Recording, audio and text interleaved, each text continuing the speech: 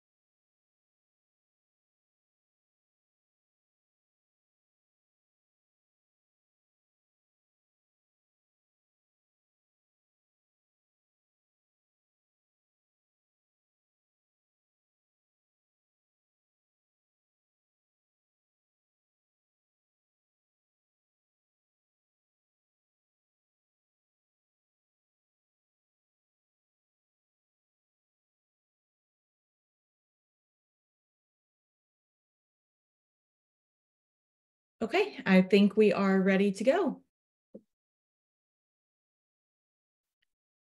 My name is Erin Burnham, and I will be your host for the webinar today. Before I hand over to Lucy, who will be presenting today's topic, I'd like to go over a few housekeeping items with you. This webinar will be recorded, and we will share this with you via email shortly. While we love hearing from you, we have all been placed on mute for the duration of the webinar. We do, however, welcome your questions and comments, so please type these into the chat box and we'll do our best to get through as many as possible at the end. And finally, if you are having any technical issues, please just let us know via the chat box and I'll do my best to help. Thank you again for joining us for today's webinar. This is the last in our Equine Winter webinar series. Today's topic is comparative imaging of the fetlock. Lucy is going to be presenting today's topic.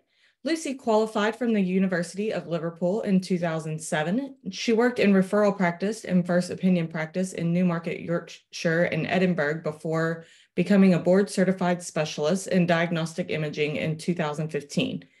Lucy worked as a clinician in equine lameness and imaging prior to joining VetCT in 2020. Lucy currently divides her time between Liphook Equine Hospital in the UK and VetCT, where she is Director of Equine Teleradiology. Okay, I will now hand over to Lucy to start today's presentation. Hi, everybody. Thank you all for coming on this sort of winter Monday afternoon. It's really nice to have you all here. We're going to just start with a little bit of a whistle-stop tour about what comparative imaging is and why it's important. And then we're going to talk a little bit about what's new. There's been quite a lot of interesting developments in this field over the last few years, so it'd be really nice to chat through what's new. And then we're going to look at some cases where we've used comparative imaging in order to help with our diagnoses. So what is comparative imaging? Well, it's not really anything new. We've all been doing this for absolutely years. And it's the use of multiple imaging modalities to answer a clinical question. So we all know that different imaging modalities have different strengths. We know that X-rays are really good for looking at bony detail. We can see soft tissue swellings, but we can't really see any soft tissue detail. We know that ultrasound is great for looking at bone margins, but we can't see any trabecular detail, but we can look at soft tissue structures better.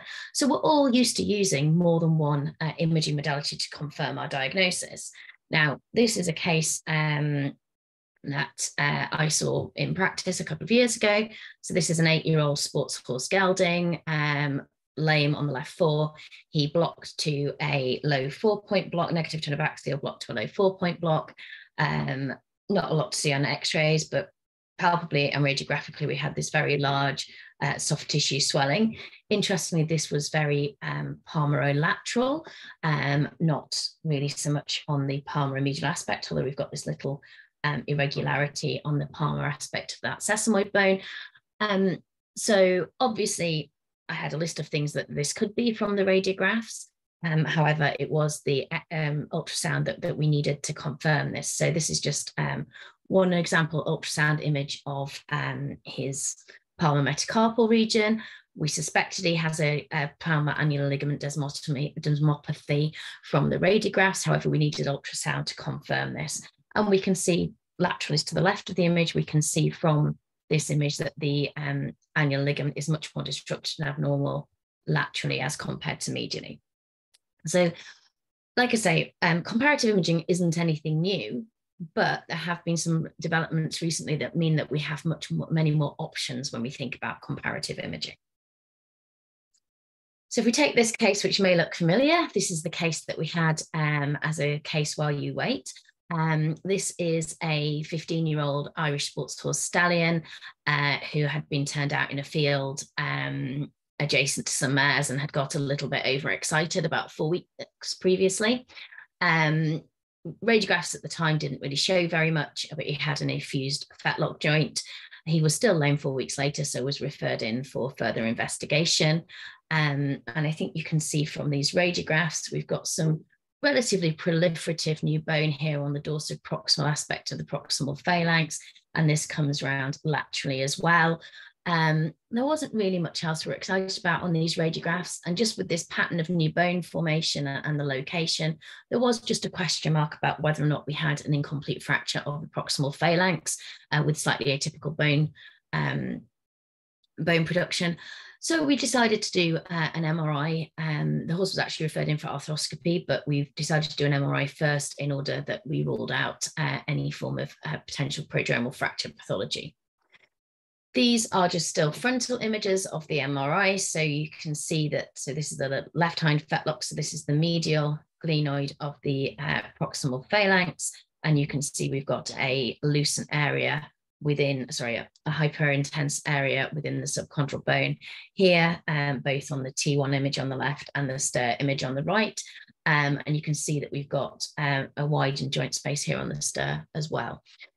So we can see that we have obviously got some subchondral bone pathology and subchondral bone collapse.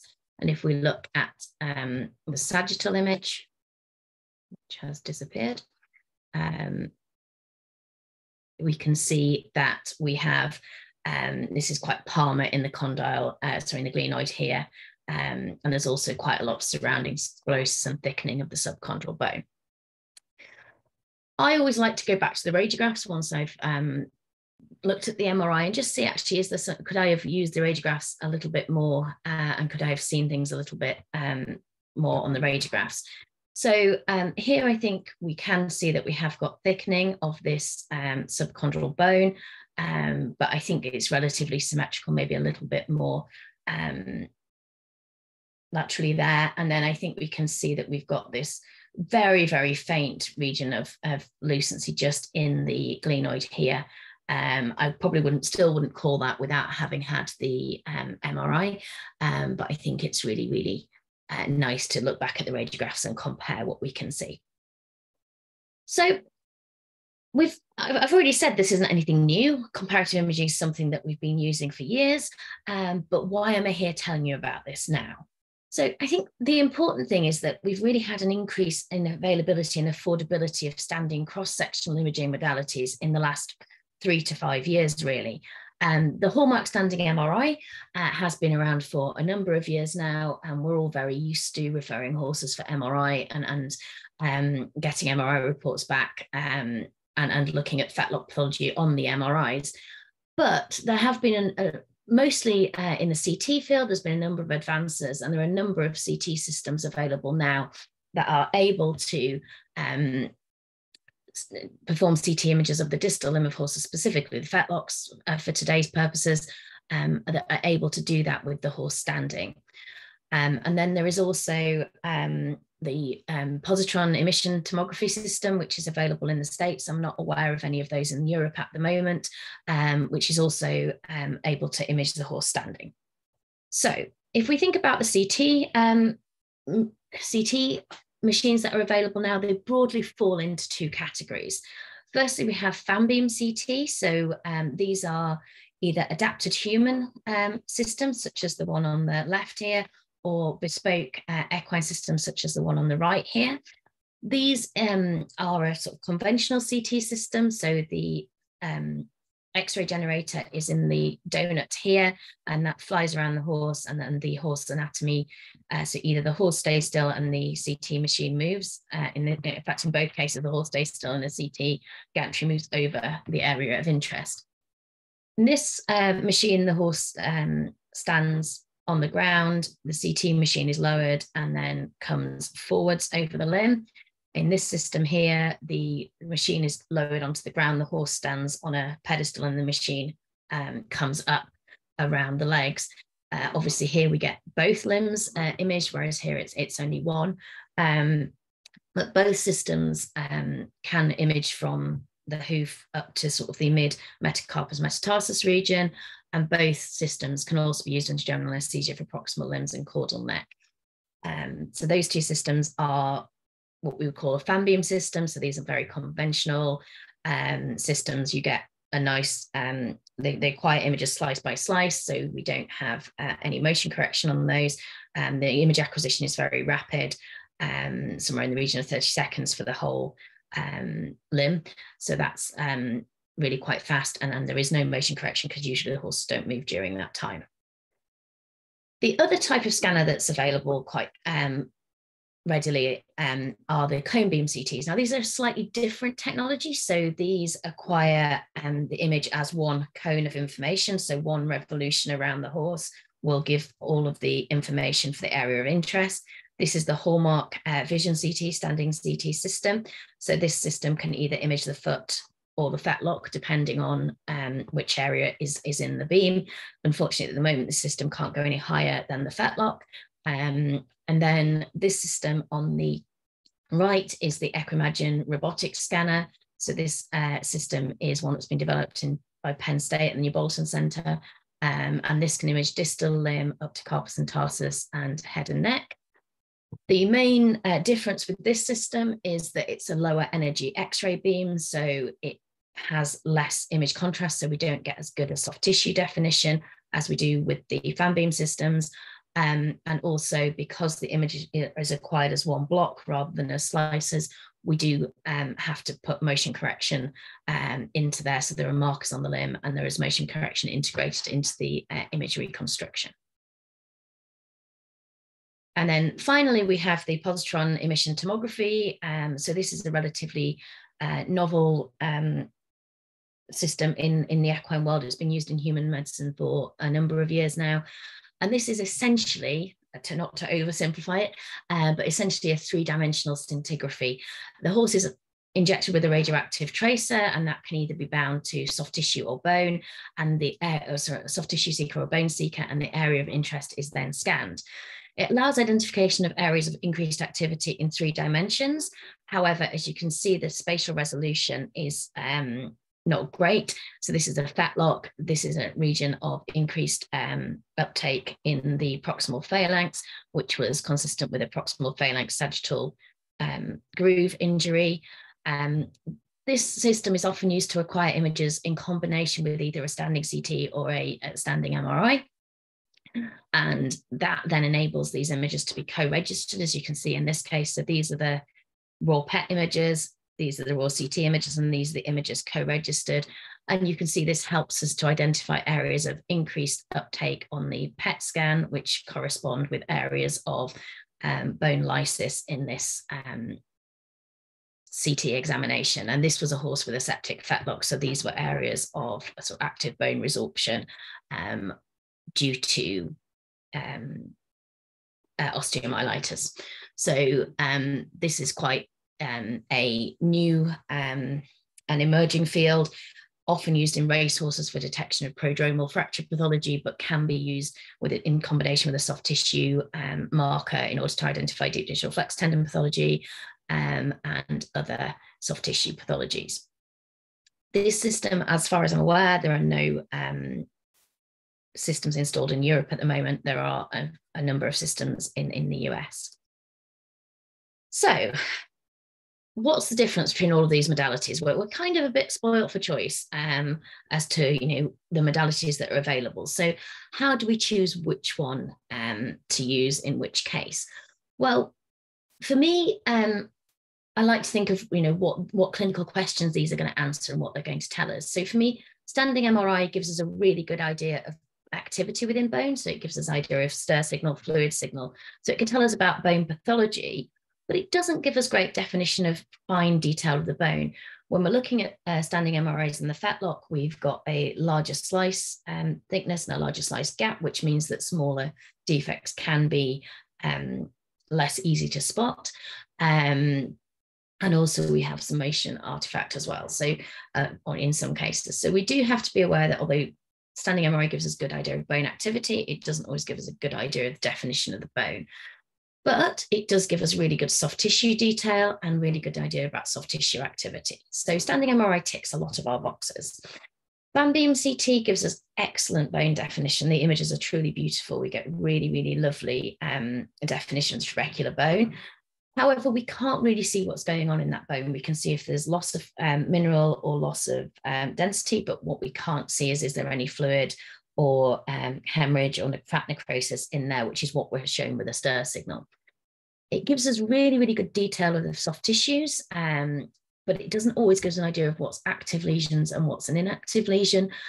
We can use contrast in order to see vascularity of the lesions, but sometimes it's not that easy to determine. And certainly in the standing system, as we'll come on to later, we don't always have the option to do intra-arterial contrast. Cone beam CT gives us a really, really good idea of what's going on in the bone, gives us a nice idea of bone definition, really useful for looking for fractures, small osteochondral fragmentation and things like that. Unfortunately, it doesn't give us very much soft tissue detail. It hasn't got a high-powered X-ray generator, and you get really poor soft tissue contrast. But this is where using standing MRI in conjunction with a cone beam CT is great, because then we tick all of our boxes. And similarly, fan beam CT in conjunction with a standing MRI also ticks a lot of our boxes. PET, as we've already said, gives us a really good idea of bone activity or soft tissue activity, depending on which tracer we choose to use. But we've already said that that's got quite poor spatial resolution, so we need to co-register that with another cross-sectional imaging modality in order to fully localize the pathology. So we know that we've got standing CT and standing MRI much more widely available now, but actually, do we know how useful it is? We know, and there's been a growing body of evidence over the last 20 years about using CT and MRI in horses, and what it tells us from a musculoskeletal point of perspective. But there's been not that many papers looking at actually comparing CT, MRI, and so fan beam CT, cone beam CT, and MRI, because the technology hasn't been there previously.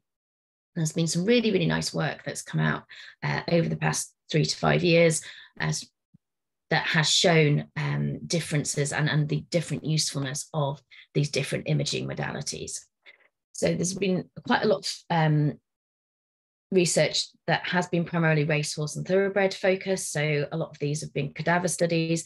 There's some very, very interesting work being done by Anna Maria Nagy's group at the University of Budapest, which is looking at a cohort of non-lame thoroughbred yearlings and then following them through the training process. So I believe just the first paper for the yearling part of the study has been published at the moment, but I know there's more work in the pipeline looking at how the findings that they find in yearlings have changed with training in 2-year-olds.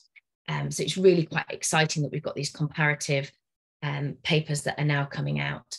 So we're going to look a little bit more detail in the cadaver studies that have come out of the University of Cambridge recently, but just to be aware that there are other studies going on, and there will be a real sort of flood of information in the next few years with looking at how we use these imaging modalities and how we can best use them for our patients.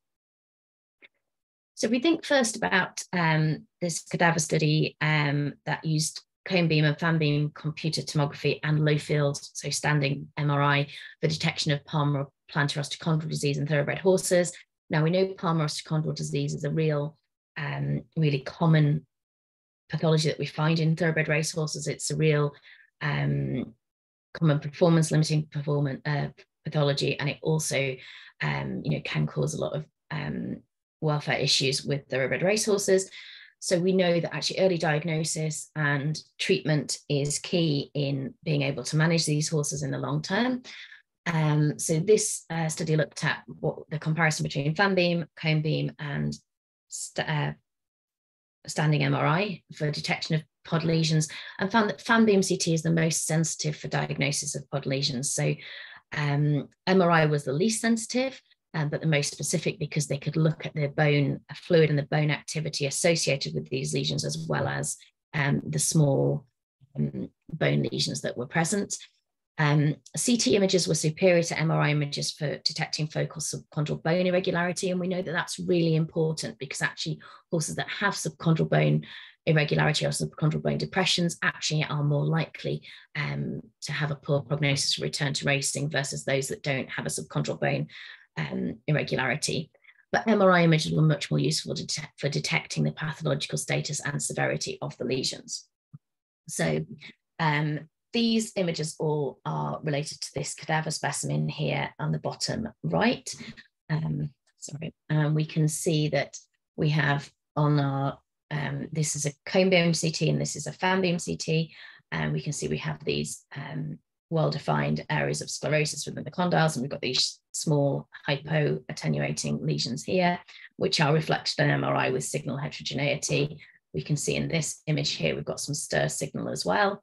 But what we can see on the CT, which isn't detectable on the MRI, is these focal depressions in the subchondral bone, which are much more likely to result in a poor prognostic indicator for this horse a long-term racing career.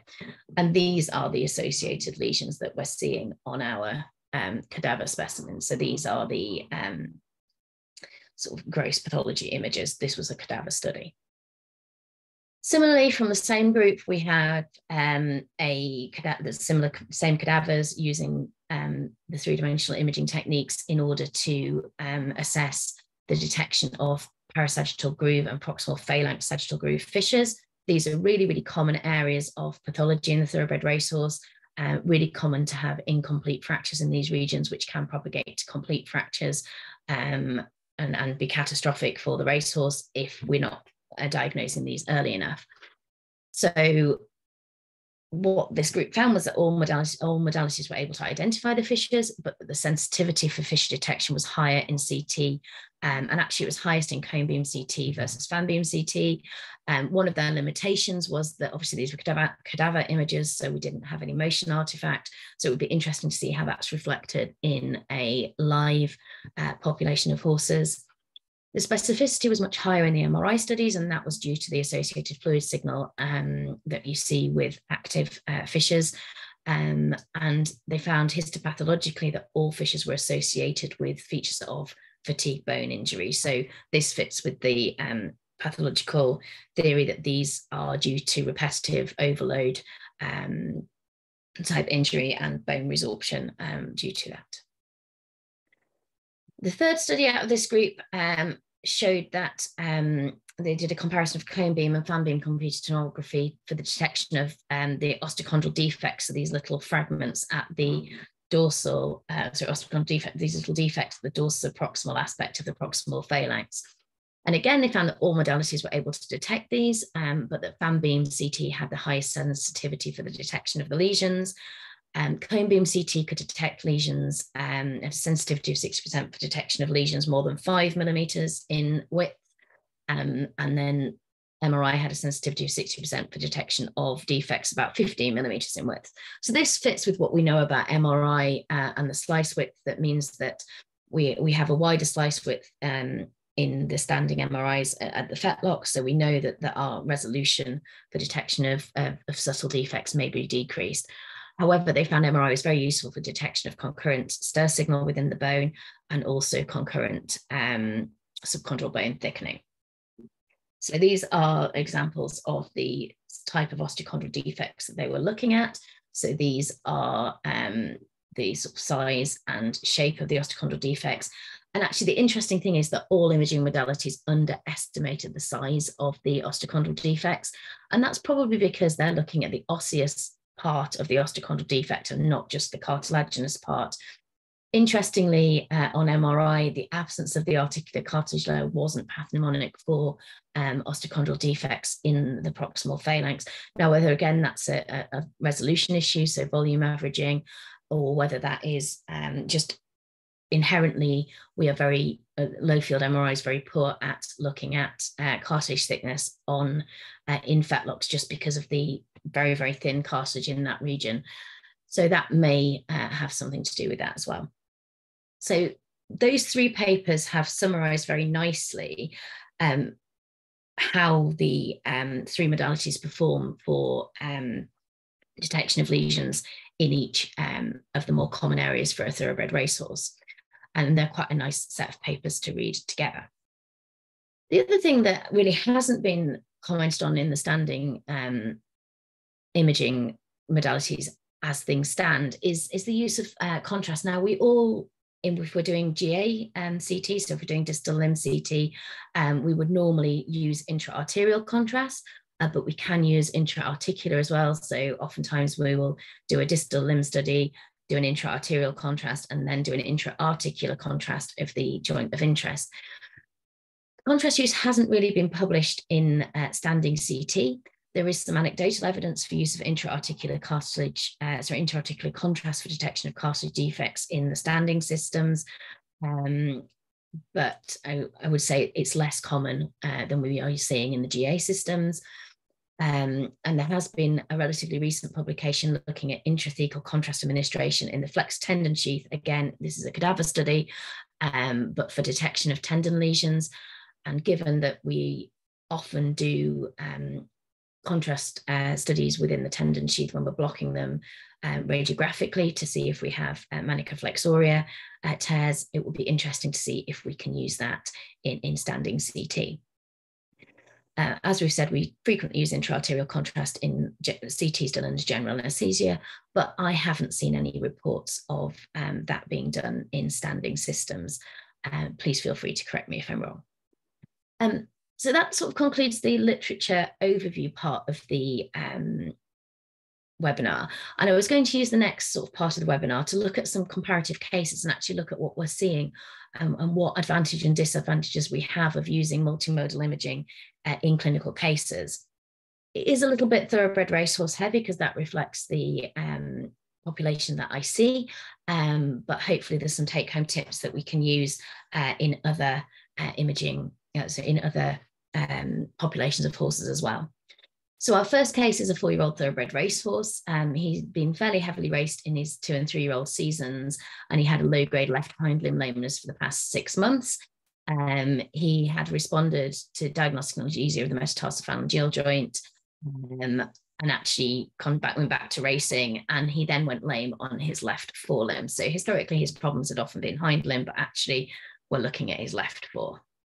So I'm going to run these through as quickly as videos, because I think it often gives you a better idea of what's going on than still images, but we will pause and have a look at some still images as well.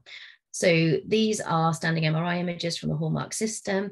We have a T1 frontal and a T2 star frontal. And what I'll do is I'll just scroll through. So we're going from palmar to dorsal here. So I'll scroll through once and then we'll stop and I will talk about what I'm seeing. And we'll go back from dorsal to palmar. So we can see here, so this is sort of mid dorsal to palmar. We can see that we've got left fore, so this is lateral. Left fore, so this is lateral. And we can see that we've got fairly marked area of decreased signal intensity on T1 and increased signal intensity on T2 with a hypo-intense rim. So that to me is a fluid signal. The stirs were a little bit wobbly, which is can be standard in a fetlock. So I haven't put those up, but this was quite bright on stir as well. We can see as we come further palmarly, there is a sort of poorly defined region of hyperintensity just here within the condyles. If we're going to some transverse images, so we've got a T1, T2 star, and a T2 fast spin echo here. And we can see as we come down that this lateral condyle is again, has quite a marked fluid signal within it. So we've got this hyperintensity on T2 with a hypo-intense rim, decreased signal intensity on T1, and we've still got some decreased signal intensity on T2 fast spin echo, which means there's some sclerosis there, but that it's not as intense as it might be. Okay, so if we look at the still images, I still think there's this hyper-intense line here through the lateral condyle. We can see we've got some fluid signal here within the lateral condyle and some sclerosis here within the medial condyle. And when we went to look at the sagittal images, we actually had a fairly well-defined region of signal hyperintensity within the subchondral sort of trabecular bone, just deep to the subchondral bone there. So to me, this horse had marked fluid signal within the lateral condyle, a suspicious hyperintense line in the lateral condyle. So I was suspicious of an incomplete palmar cortical fracture, but also we had some signal change that was consistent with a palmar osteochondral lesion as well. So the questions were actually, which is the most significant lesion in this horse? I was highly suspicious we had an incomplete palmar cortical fracture, but the surgeons wanted a little bit more information for surgical planning. And also the other question was, if this horse has both a palmar cortical incomplete fracture and a pod lesion, what is the prognosis for going back to work? So this horse had a CT as well. So this is a standing CT from the Calibra system. And we can see as we scroll through that we have got a subchondral bone defect just here. We've got quite marked sclerosis through the condyle. And we've got a very well-defined, fairly long fracture line, incomplete fracture line going through that palmar osteochondral lesion. And we can see that in the transverse as well. So this is our transverse scan. This is our transverse scan. And as we can see, it's a transverse reconstruction, sorry, we can see quite nicely we've got that short incomplete fracture just there. So the CT confirmed that we had a pod lesion and a short incomplete fracture, and also that we had an irregularity of the subchondral bone plate, which again is a poorer prognostic indicator. So what did our CT add? Well, it confirmed the presence and the orientation of the fracture for surgical planning, and it identified the subchondral bone irregularity that was associated with our pod lesion. It confirmed also that we had fairly moderate periarticular new bone formation, which maybe leads us to a suspicion of having a cartilage defect between that and the subchondral bone irregularity. So it was important overall for treatment planning and prognosis in this case. Moving on to a second case. So this is a slightly different horse. It's an endurance horse, and endurance horses do tend to get relatively similar injuries to race horses in that they get a lot of bone fatigue type injuries. This one was acutely lame right fore during training and responded to intra-articular analgesia of the fetlock. So we have a frontal set from our standing MRI, and we can see really quite marked fluid signal RT2 star here. So we've got quite marked increased signal in the region of the parasagittal groove. And we've also got a little bit on the medial aspect as well. And you can see that goes quite far palmally within the parasagittal groove. If we go into the transverse images, we can see similarly, we've got this really quite marked fluid signal here, and it is biaxial. It is sitting in both parasagittal grooves here and here. So based on the MRI alone, I was highly suspicious that we had short incomplete fractures in both the medial and the lateral parasagittal groove. More markedly medially, this is the right fore, so more markedly medially, but we were suspicious of these being biaxial. Obviously, from a surgical planning point of view, that doesn't really help the surgeons because we need to know which side we want to compress and where we want to have our glide hole for the lag screw. So this horse had a CT as well. So this is a slightly different CT system to the one we've just been looking at. This is the Penn robotic standing system. So it's a cone beam system. You'll notice there's a lot less soft tissue definition, as well as the trabecular bone pattern is a little bit less detailed, but it does give us a lot of information. So we're going to just scroll through. So we're looking at this area here, our medial and lateral parasagittal grooves. And we're going to go from forward to back. So from palmar to dorsal here. And this is the region that I'm concerned about here. So we have got a very short region of hypoattenuation just in that region there. We do have some beam hardening artifacts. You can see a diagonal line going up here, but the line that I'm worried about in the parasagittal groove is going in a slightly different direction, just here. So I'm confident that isn't beam hardening artifact. And if we look in a transverse reconstruction, we can see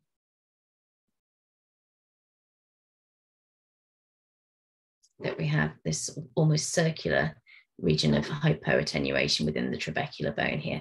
So this is a lot milder and a lot less obvious than the one that we saw previously.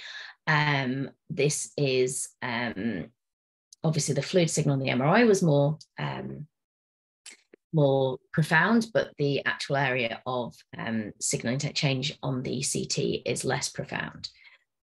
So if we think about what our CT added in this situation, well, actually, it confirmed that there was an abnormality of the the medial parasagittal groove, and we determined that was a short, incomplete parasagittal fracture. It was very short, and it did have a very chronic appearance. It was slightly more rounded and slightly more, so it had more of a dome shape than a truly linear shape. So that meant to me it was chronic in appearance on the CT, but actually on the MRI, it looked quite active. And that actually helped us to inform treatment, because the surgeons were wanting to know whether or not to put a lag screw across this, or could it be managed conservatively? For me, this one potentially could have been managed conservatively. And it's very interesting that whenever I show this one to surgeons, there is often a 50-50 split. Half of them would pop a lag screw across there, half of them would not, and they would leave it for conservative management. Either way, this horse needed a considerable period of rest in order to avoid the pathology propagating and to avoid a catastrophic fracture. Okay, and then this is just the final case to look at, and this is a 6-year-old thoroughbred racehorse that was presented for assessment of poor performance. He wasn't overtly lame, but had a fused metacarpophalangeal joints bilaterally. I've just done this one as still images because there was an awful lot going on. So this is his left forelimb. So we have quite a marked area of sclerosis, which is the red arrows within the medial condyle. And then we've got an area of subtle hypoattenuation within the trabecular, within the sclerosis, which to me is consistent with a palmar osteochondral lesion. We have got a very, very subtle deviation of the subchondral bone plate here, and a little, just a little loosened area here, which is consistent with some subchondral bone resorption. Interestingly, we've got this little sort of divot, as it were, or a defect in the medial glenoid of the proximal phalanx, sort of at the junction of the sagittal groove and the medial glenoid, which is in a very unusual location. Normally, traumatic injuries in this area would expect to be at the bottom of the sagittal groove, but we can see that we've got this, and we've got quite marked thickening of the subchondral bone plate here when we compare it to the lateral subchondral bone plate. And then the third thing that we've got is we've got this sort of triangular shaped region of sclerosis within the center of the sagittal ridge, which is extending into the trabecular bone, and then a very mild pod lesion laterally as well. So this horse had an awful lot going on. So I don't like giving people a shopping list when they send me a CT, but unfortunately in this case, we kind of had to. So he had a pod lesion in his medial condyle, an osteochondral defect within the medial glenoid, moderate osteoarthropathy of the metacarpophalangeal joint, and then sclerosis of the sagittal ridge of the third metatarsal bone, which likely represents a hyperextension injury. Obviously, this horse was presented for a poor performance workup. We want to know actually what is causing this horse's problem. And also, I was slightly worried about this osteochondral defect. It's in an unusual place. The subchondral bone is quite thickened around it. And actually, our question was, is this a prodromal fracture pathology? Could this preempt a fracture? So we went ahead and MRI'd this horse. So we can see on the MRI, this is our palmar region of sclerosis in the medial condyle. We've got a little bit of fluid signal there on stairs. It's a little bit active, but it's not terribly so. We can see that we've got this is the thickening of our subchondral bone plate here. We've got a very, very subtle irregularity of the medial glenoid just here. Had I not seen that on MRI, I'm not sure I would have called that, but sorry, had I not seen it on CT, I'm not sure I'd have called it on the MRI, but confident in the knowledge it's there on the CT. I think there is a slight deviation of the subchondral bone plate there, and we can see that the subchondral bone plate of the proximal phalanx is slightly thickened. But what interested me the most with this horse is actually the most active lesion in the fetlocks was really the lesion that I was maybe less concerned about on the CT. And we can see that this is our dorsal sclerosis within the sagittal ridge. And actually on the MRI, we've got quite marked fluid signal here surrounding this. This is a T2 star, and we've got quite marked hyperintensity attenuation here with a hypoattenuating rim. So actually this probably is one of the sources of pain in this horse. So what did our MRI add? Well, it determined which was the most significant location of injury currently, and it determined the significance of the osteochondral defect in the proximal phalanx. I'm not worried that that's pre-fracture pathology, although it isn't normal, and there is probably a an element of bony reaction going on there because of the thickening of the subchondral bone plate. And it also determined, the MRI determined the absence of prodromal fracture pathology, which gives the confidence to not completely rest this horse, but to modify the training program accordingly. So I hope those 3 cases have helped you to see the usefulness of doing comparative imaging and actually how the 2 cross-sectional imaging modalities, MRI and CT, mesh together well. But the next question is, which imaging modality should we be using? And which is best? What can we do? Well, there's no one best approach for any case. It really does depend on your population of horses that you're looking at. So race horses, polo ponies, endurance horses often get sort of bony fatigue type injuries. So perhaps a CT would give us a lot of the answers in those cases. And sometimes, we do need the higher definition, higher bony definition that we get from the CT in order to definitively identify things like fractures. So a fan beam CT or a cone beam CT may give you a reasonable amount of information in those cases. Show jumping event horses, dressage horses, pleasure horses, oftentimes either have a combination of osseous and soft tissue injuries or primarily have soft tissue injuries. So MRI, maybe in combination with a fan beam CT or a cone beam CT, would give us an awful lot of detail. The cone beam CT systems and standing MRI systems work very, very well in harmony, as does the standing fan beam CT. And I think it really does just depend on what you have locally. All of these systems will give us more information. So it depends what you have available locally. If I had a CT scanner an hour away in one direction, an MRI scanner an hour away in another direction, I may send the racehorse towards the CT scanner and maybe more likely send the show jumper event horse more towards the MRI scanner. I'm obviously very spoiled in my clinic. I have both. So I'm able to maybe funnel them a little bit more selectively. However, I use the CT scanner I have is under general anesthetic, so actually we tend to use standing MRI for most things in our clinic. PET would be great to have in order to more easily localize areas of increased bone activity, and PET and standing MRI or PET and standing CT would be an amazing combination to have. Unfortunately, in the UK, that's just not that available at the moment. So what are the take-home messages from today? So I think the main take-home message for me is that these advanced imaging modalities complement each other. We don't have one perfect advanced image or one perfect imaging modality at all. And we know that by doing multiple different imaging modalities, we build up layers. We can often see things we're suspicious of on radiographs that we confirm on MRI. We can often see things on MRI that we're suspicious might have an osseous component that we can confirm on CT. So everything that we do just builds up the layers of information that we've got and builds up our understanding of how these injuries occur. I think the real big take home is that standing imaging is becoming increasingly available, and that a lot of horses that maybe weren't previously able to go for advanced imaging may have that ability now, or we may have the ability to send them for that now.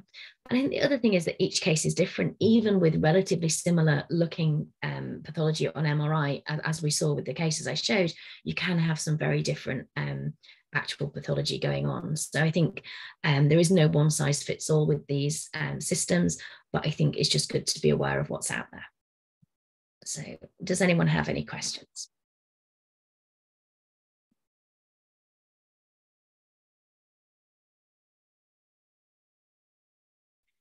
Thank you, Lucy.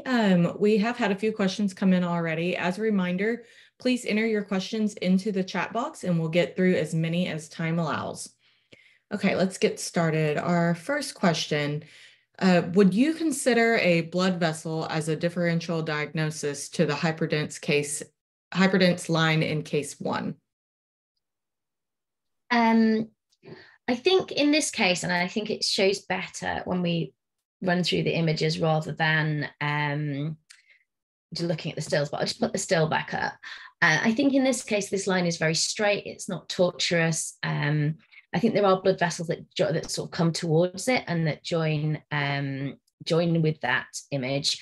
But I think for me, the line is too straight and too well defined.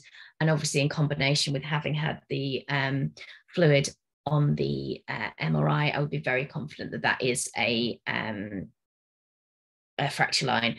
We do see a lot of hypervascularity in these condyles of racehorses in training, and we do spend a lot of time tracing the blood vessels to make sure we aren't mistaking blood vessels for a fracture line. But in this case, I'm very confident because of the straight, the very straight anatomy of the line, and also the location that the blood vessels aren't normally that prominent that far distally. Thank you. Next question. What imaging features do you look for as a prodromal fracture pathology on both CT and MRI? Well, MRI, really looking for the fluid signal. So looking for a sort of area of either stir signal or a T2 star hyper intensity with a hypo-intense rim, looking for that type of pattern. And usually that will span the parasagittal groove. So oftentimes, if it's sort of more axial and it's sort of the trajectory of the area of fluid alteration is sort of pointing more towards the middle of the bone, that is more, to me, a fracture than a palmar osteochondral disease, which tends to be more central within the condyle. On a CT, we're looking for hypo-attenuating lines, and we're looking for those in places where you wouldn't normally see a blood vessels. That kind of leads on from the question before. We're looking for those in orientations that blood vessels wouldn't normally travel in, and we're looking for those that are going through the actual subchondral bone plate. Spend an awful lot of time when we're looking at CTs changing the angles that we're slicing through to make sure that we're slicing through in every possible fracture plane angle, which is a real advantage of having the CT, where we can do the sort of multiplanar reconstructions, whereas with the MRI, we're very much, with the sequences that we tend to get with a Fetlock, we're quite constrained to the planes that we've acquired those in. So yeah, on an MRI, we're looking for fluid signal, and on a CT, we're looking for hypo-attenuating lines, usually with surrounding sclerosis. Thank you. Next question. If you were investigating a sports horse with a tendon sheath effusion with negative ultrasound findings, what would be your first choice of advanced imaging modality? I think that's an interesting one. And I think certainly we see a number of horses referred for MRI examination of the tendon sheath, and the lesions that we have in the tendon sheath are often quite small, and we've already spoken about the sort of the slice thickness within the MRI in that region. So for me, I possibly would go for a CT if I had a standing CT available, and maybe consider putting contrast into the tendon sheath and see if we can see the manica quite nicely, and see if we can see any longitudinal tears. I think it would be very interesting to do that in one of the non-weight bearing CT machines, so the Calibra type machine where the horse's limb is extended forward into the machine, rather than in the weight bearing cone beam CT or Asto machines, because it might just open out any deep digital flex tendon tear. I suspect we could use MRI. I know you could use MRI, but sometimes it can be a little bit challenging to differentiate small tendon lesions on an MRI. Thank you. If you could only have CT or MRI in your practice, which would you choose? It's a very difficult one because I'm very spoiled and I have both. I think I would probably err towards MRI because it gives us a better idea of bone activity. However, it really doesn't give us a lot of structure. Well, it doesn't give us really fine structural detail. So small osteochondral fragments, small osteochondral defects, and as we've seen, fracture lines sometimes aren't as clear as you might want. So I think I would obviously want both in an ideal world, but I think my preference, I'd probably still swing for MRI. I'd be really interested. There's quite a lot of work going on at the moment looking at whether or not we can use dual energy CT to detect bone edema. So that may, in the future, give us the best of both worlds. Thank you. All right, I think that is all the questions that we have for today. Thank you again, Lucy, for sharing your insight and expertise with us. And thank you to everyone who joined us for today's webinar. If you have any additional questions or would like further information, please get in touch with us using the contact information shown here or by taking a look at our website. Thanks again and enjoy the rest of your day.